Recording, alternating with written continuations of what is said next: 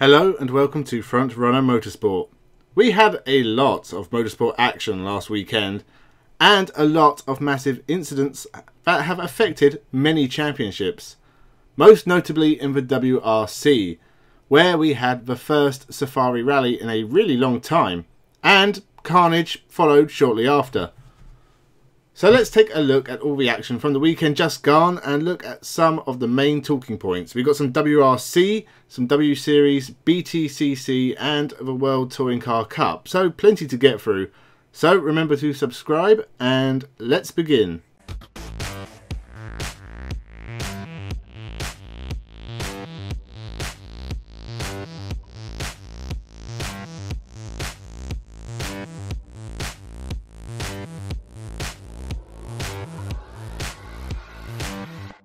Welcome to Frontrunner Motorsport. The first Safari Rally for 19 years. The last winner was Colin McRae in 2002. Do you feel old yet? And as many of these drivers may not have known what to expect, you can understand the weird feel to the leaderboard. Throughout the rally, Kalle Rovanperä took the lead at one point, Katsuta was second for a bit, Kenyans filled the bottom of the leaderboard for all 4 days. Martin Prokop was on there at one point. It was craziness. Thierry Neuville was the pace setter for the majority, but once again Hyundai unreliability bit him hard and he retired on day 4 with suspension damage. That left Katsuta in the lead. He had a mammoth task of holding off Sébastien Ogier. It was always going to be a big ask, and he couldn't manage it, but a second place and a first ever podium is a grand result nonetheless. Ogier wins his first Safari Rally, really a feather in the cap for his career. Tanak scores some points for Hyundai, whilst Ford had a good finish with Formal and Greensmith 4th and 5th, and there were points for a few Kenyans. In the championship, Sébastien Ogier now has a big lead and looks unbeatable. I'm almost certain the WRC is wrapped up already, but Hyundai need to get their act together. They're quick and Neuville should have won, but the unreliability is beyond a joke now. W Series kicked off in Austria, the first race in the series since August 2019, and the women of motorsport were in the mood to race. There was action throughout this race, but what annoyed me was the fact that there was only one race. Formula 2 and 3 have 3 races each a weekend. W Series deserves at least 2. Jamie Chadwick, the reigning champion, ran into trouble early on when she was tagged by Jessica Hawkins. She spun to the back but managed to continue with a lot of ground to make up.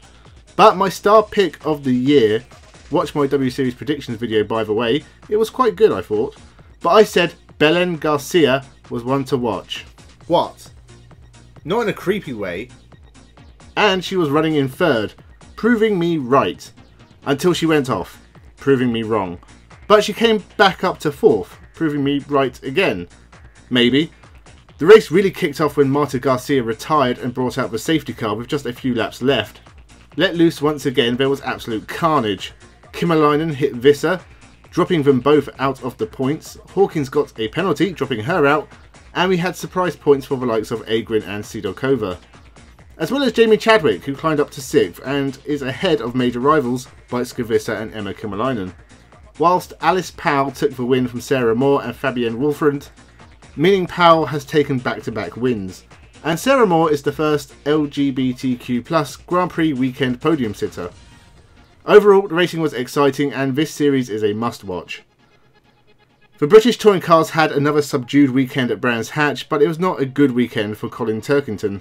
As one of the main title challengers, he has to challenge for points at every race, so 2 no points scored and a 14th is not helpful. He needs to do better and do better quickly.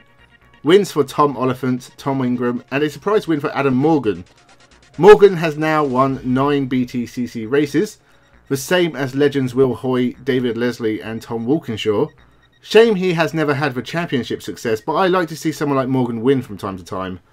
Ash Sutton and Tom Ingram had good weekends, they lead the championship, and Turkington is nearly 40 points behind. And hey, Andy Neate didn't hit anyone. He didn't finish higher than 24th and is still 31st in the championship.